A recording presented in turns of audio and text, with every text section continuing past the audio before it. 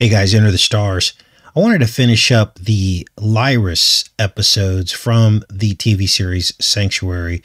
Now, the clips that you're going to see next are from 2011. So we're going to cover these clips.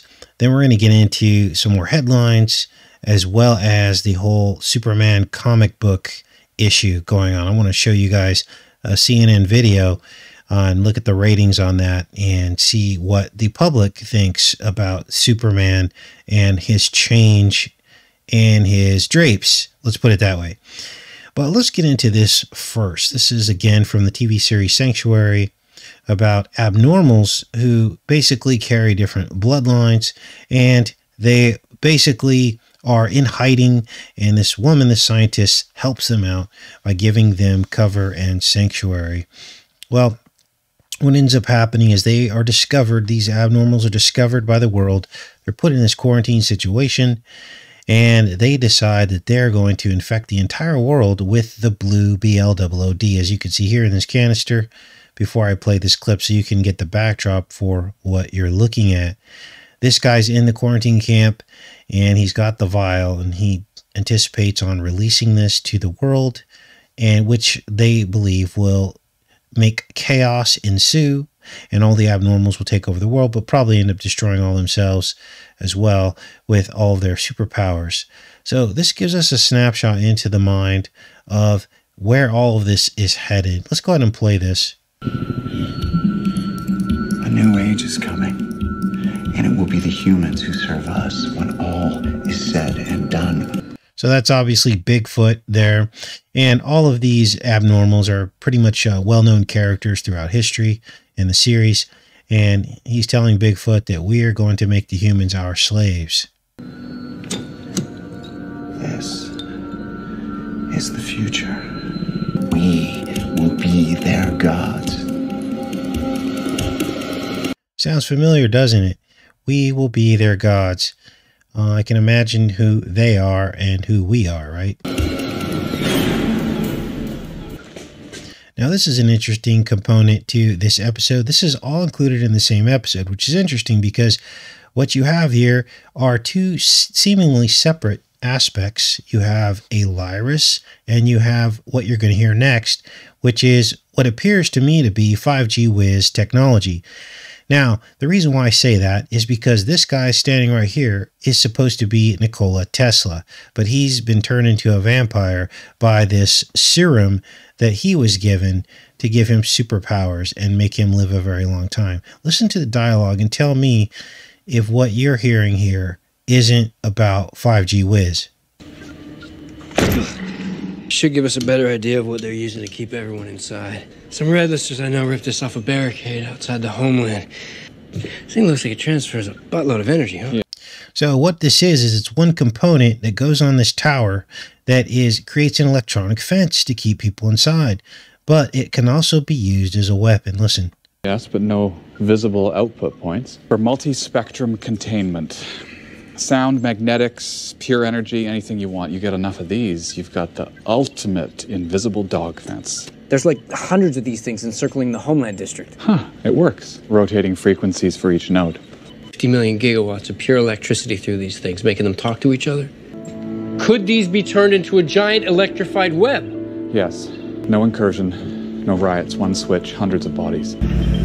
Now, it's interesting that the whole 5G whiz and beyond dovetailed in with the whole lockdown. Remember that? Remember that was signed into law during the lockdowns? And I told you the importance of that because it's synonymous with it. Locking down is synonymous. Now, it might not be a physical barrier, but it's an electronic barrier because what it does is it enables, data and intelligence to be done real time. So they can do face recognition real time. So if you have a parking ticket and they're looking for you to give you that parking ticket, they can now find you. This isn't just about violent criminals. This is about all of us and how far they're willing to go to enslave us. Okay, now you can clearly see the 5G whiz at the top of the tower. So this is what they were really getting at here, in my opinion.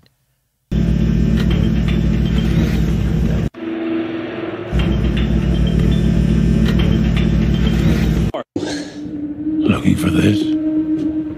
Mouths to feed. Yeah, I wanted to test the absorbency of some paper towels. You add a So obviously the paper towel shortage, the toilet paper shortage, synonymous with this whole thing about plague. Now, what is this about? What is this paper towel and toilet paper thing really about? Well, when we break down the symbolism behind it, we think about the esoteric meanings of what that could mean. We'll understand that toilet paper is made from tree pulp, isn't it? And so it's sacrifice is what it is. It's the killing of the tree for something that the enemy is fascinated with and worships, which is what you use to wipe with, right? And where it goes. It's literally the snake eating its tail on a spiritual level. You kill a tree, which is synonymous with the human, and it goes into the tail of the snake. Now, that's the closest that I could get to finding the deepest, darkest roots of what this whole toilet paper shortage is about. But here they mention it again, in the form of a paper towel, of course. Let's keep listening. You add a Suslov genome binder, you have something very, very potent. So this is Tesla explaining what the serum actually does, the blue serum.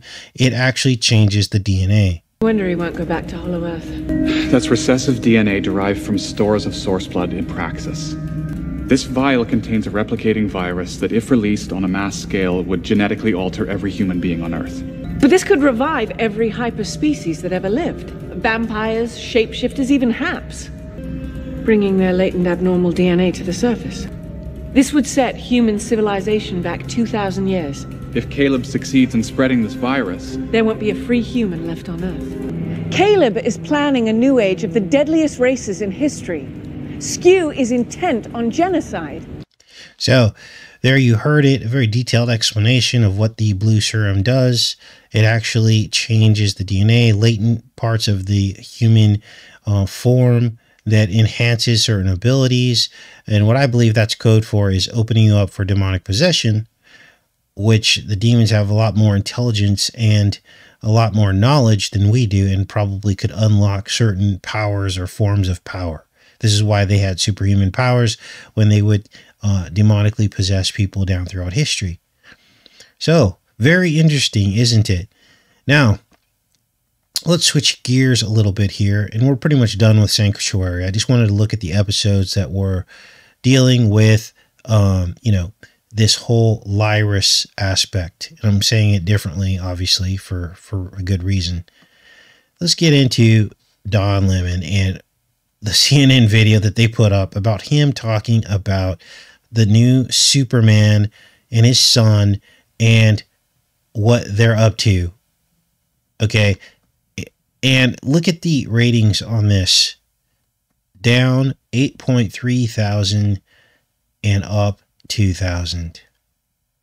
Now, a lot of comic people are upset about this, and probably for good reason, because maybe this represents a very small portion of their community. They don't want the legacy of Superman to change with where the agenda is headed. Now, we'll leave it at that. But a lot of people are upset about this. You can go on here onto YouTube, and there's a lot of reaction videos to this. And all I can say is the people here have given their opinion about what they think about this. Now, I'm shocked that CNN has not removed the comments, but there are 6,916 comments. Now, at a certain point, I understand that we won't be able to trust what we see on the thumbs up and thumbs down. That can be skewed electronically, at their will. But for now, this gives you a really good idea of how well or how poorly a video is received. Now, what do we have next? Well, as we mentioned in the show today, if it's Friday, I'm pre-recording this. I don't know if I'm going to upload this Friday or Saturday. Probably we'll do a Saturday show. So we talked yesterday on yesterday's live show about that the un-Pokemon stickered workers would now have to be paying for their own VidCo19 testing. And that right now, as it sits, these tests can cost up to $500 a month if you do not have insurance. Let me see what these comments say. Let me see if there's anything we can read here. Oh, this person says, we'll gladly get tested once a week as long as the Pokemon sticker do the same. All right. Interesting. We can't read what they said next because that's not approved YouTube, right? But basically, what we have is a situation where they can set the price of testing wherever they want to influence our behavior. So right now, $500 a month, that's a lot of money. And most people will be like, you know what? No, that's messed up. So it's as if they're being forced to get the Pokemon sticker. But some people will go along with it and pay the $500 a month. But as soon as things start hitting the wallet and you're paying for things that other people aren't having to pay for, that's when things start to get dicey. Now, as it sits, if you have insurance, they'll pay for this, but I don't anticipate that lasting much longer. They'll simply justify not covering tests by saying that there is a Pokemon sticker available and you could get it so that we don't have to pay for your testing. So this is upsetting to me because I knew that this is where this was headed. And many of you were correct in standing your ground against mandatory testing. And that's something I didn't quite see. I didn't really see that up front. I was like, well, maybe testing's okay, but no, it's not okay because it's still an infringement of your personal life as well as now your pocketbook. So what else do we have here? Well, this guy hit this woman outside of a bar. This is bizarre. In Upland on Halloween. I always tell people nothing good happens on these holidays. Nothing good happens after dark pretty much these days in this world we live in now. Upland police said a man had accosted 4 women in a bar on Halloween weekend. I think he punched 2 of them out, according to the video. Let's see here. Let's pull this back up. Here he is. Look at this joker. Man, people are losing their minds. Let's back this up. Now, it looks like a typical altercation. I think the reason why this is getting press is on the heels of the whole Petito thing, right? He's just knocking folks out. I guess this guy thinks he's an MMA fighter or something. I don't know what he was thinking he was getting away with. But here's the problem, okay? This is going to be our world. And once 5G Wiz technology is up to speed, this stuff will be processed in real time. So as soon as he did this in the new 5G Wiz world and beyond, what will happen is at that point, this will get sent to an algorithm, which will then detect that a violent act has occurred. And within seconds, this will be dispatched to a police department who's in the area. And in this case, this guy probably deserved it. But what if you're out just walking your dog or something?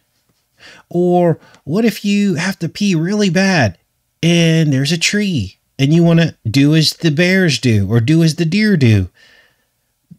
Do, no pun intended. Well, now all of a sudden you're under a microscope.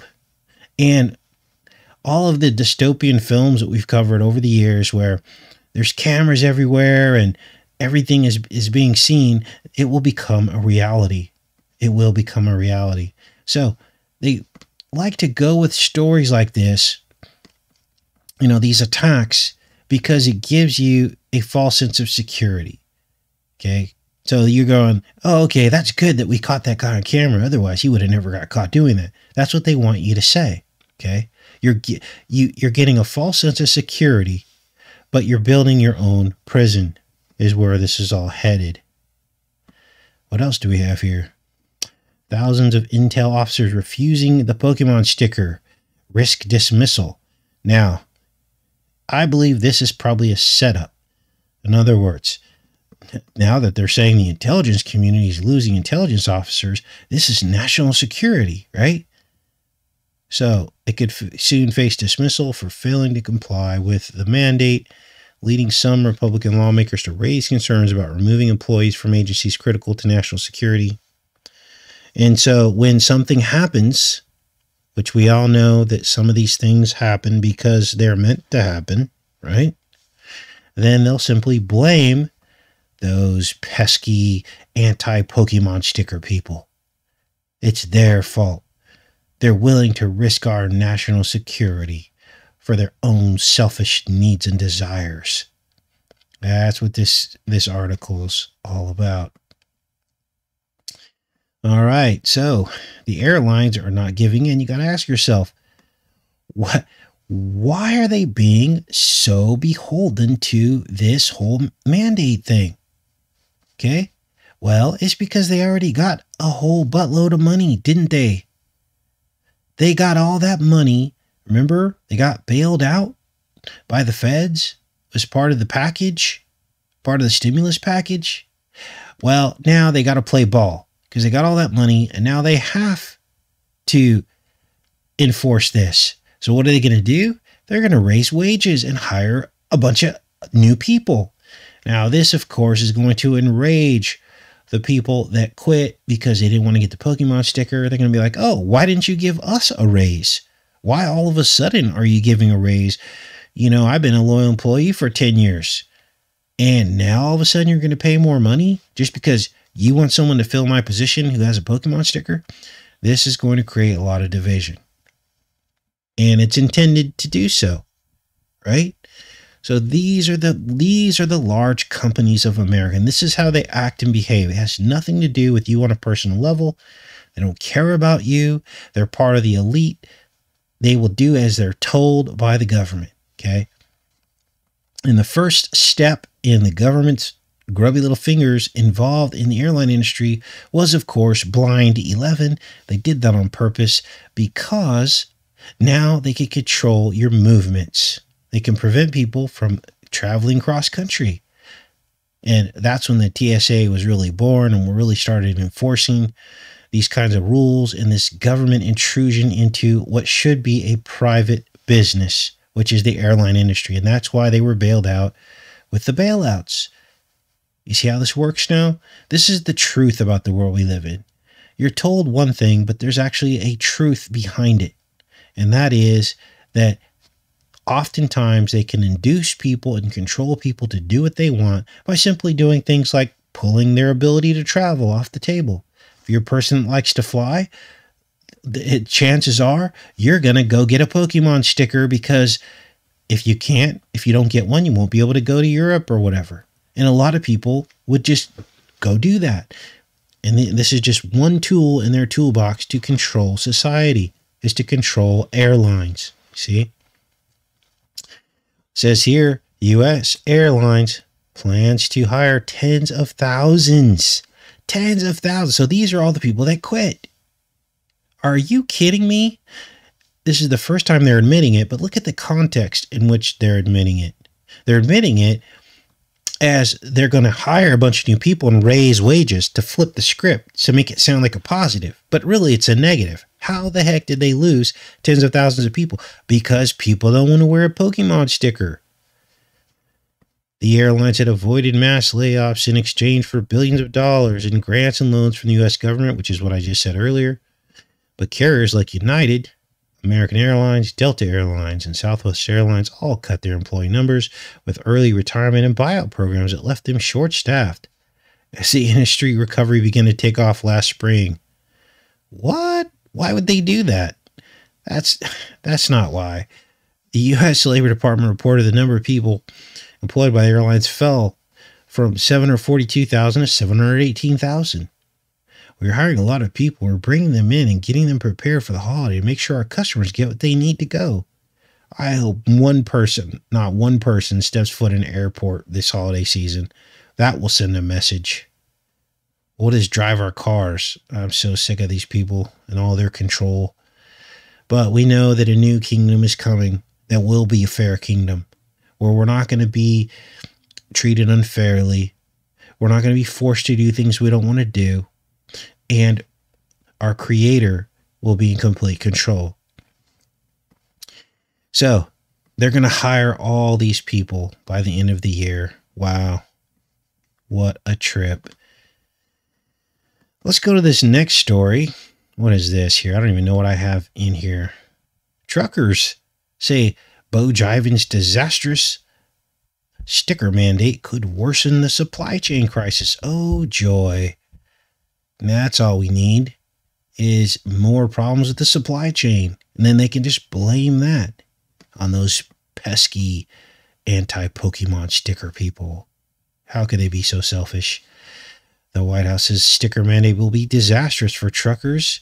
Trucking associations warn that it could cripple an already strained supply chain. The Pokemon sticker rules will take effect January 4th. Truckers say that Bo Jiven's mandate will be disastrous for the industry.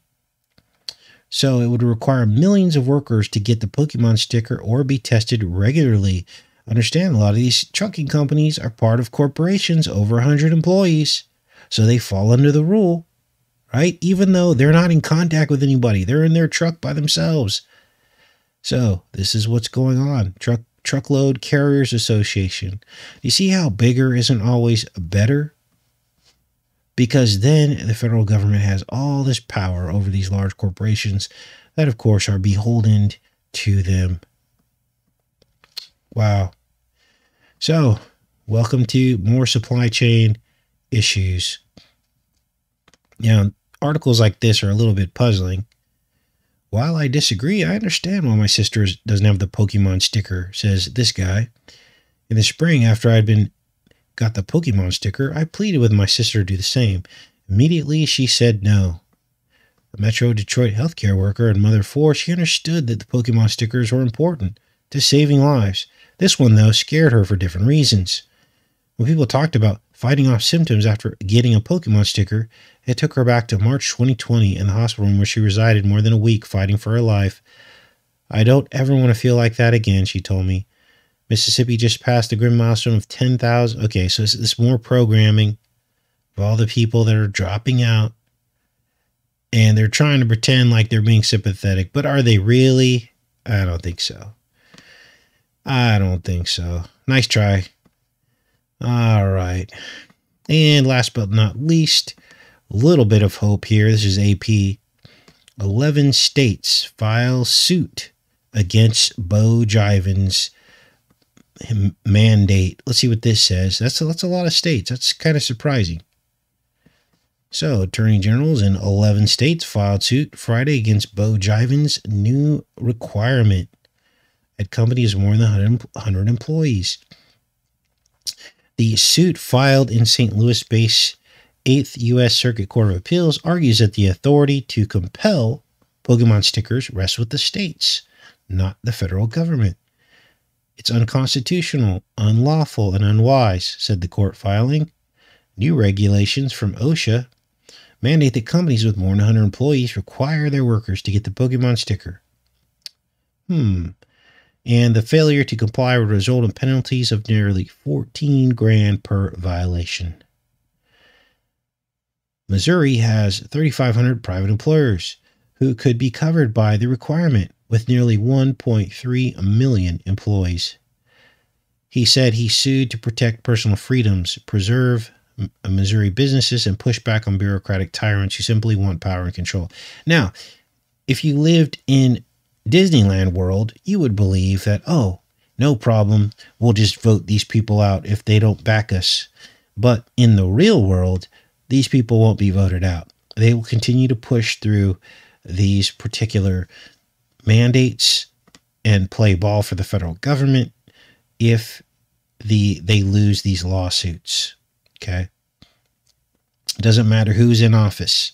They've relegated us to a loud minority. That's what they've convinced the world that we are. A loud minority. Even though, if you really look at the amount of people who got the Pokemon sticker, the percentage of Americans in sum total, we are actually a majority. The only reason why people are doing it is because they're being forced to do it. They're being forced. They're losing out on being American if they don't get it. And a lot of people give in to that pressure. So, we will follow this story and see if, they actually win. But looks like the states of Alaska, Arizona, Arkansas, Montana, Nebraska, New Hampshire, North Dakota, South Dakota, and Wyoming. Looks like Iowa also joined the suit. He's the only Democrat, along with several private, nonprofit, and religious employers. Interesting. So, we will see how all that shakes out. I'm not holding my breath, though, because That's the world we live in, you guys. And prayers go out to the people having to make these hard decisions at this time, facing losing your job. I know there's a lot of you, even on this channel, who've had to face these tough decisions, okay? And I'm praying for all of you, because there's nothing worse than having your livelihood threatened, especially those of you who went out and got your degree, or you got a certificate, or you became a nurse, or you became a doctor, and you thought that no one could ever take that away from you. And now you're being faced with this very moral dilemma. I know that God will provide a way out. I just know that he will. And I encourage you to pray and seek out his guidance and counsel to see what it is he wants you to do in terms of if there's a way to get out of it. Maybe the answer is moving. Maybe the answer is going into your savings. I don't know what the answer is, but God will reveal the answer to you if you pray to him about it. Anyway, I love each and every one of you, and I hope you guys have a great rest of your weekend. Take care and be safe.